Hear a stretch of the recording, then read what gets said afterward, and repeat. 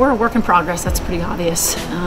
You know, we're always going to battle and do what we do. We're never, you know, we're never going to stop. So that, you know, that kind of stuff doesn't surprise me. You know, we just have a lot of work to do. You know, we're a young team trying to find our identity. You know, we clearly haven't found it yet, but we will. You know, we'll get back in the gym and we'll keep working and doing the things that we need to do to tighten some things up, particularly on the defensive end, and, you know, try and get better for the next game.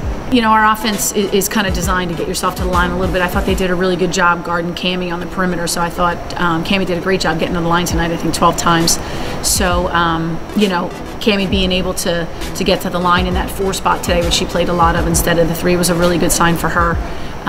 You know, I thought we were attacking hard. You know, I thought we left a couple out there, obviously, that I think we'll start to make.